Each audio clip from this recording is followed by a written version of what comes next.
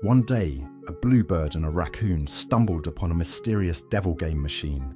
Inside, they found a warning note that clearly said, "In the name of all that is holy, do not connect the red wire to the blue wire."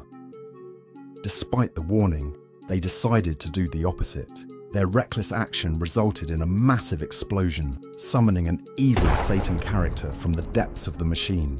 The red-faced devil began wreaking havoc, destroying everything in its path. Terrified, the bluebird and raccoon sought help from a wise white gorilla. The gorilla scolded them for not following the instructions and instructed them to distract the devil while he devised a plan.